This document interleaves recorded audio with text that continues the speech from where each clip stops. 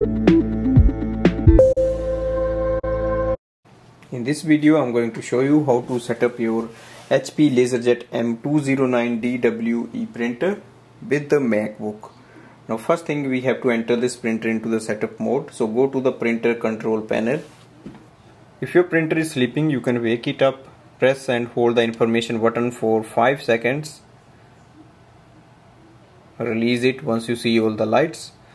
Press and hold the wireless button and the cancel button all together for once and release it. The blue light will start to flash.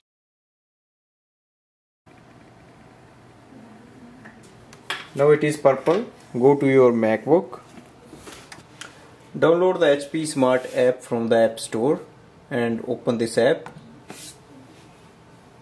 Click on the plus button on the top. It will display the name of the laser printer. Select it.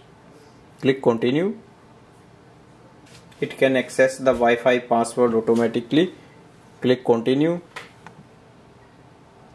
Press the flashing information button on the printer screen.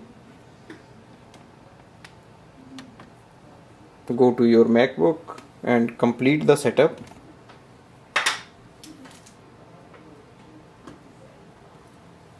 Printer is connected to the Wi-Fi. Click continue.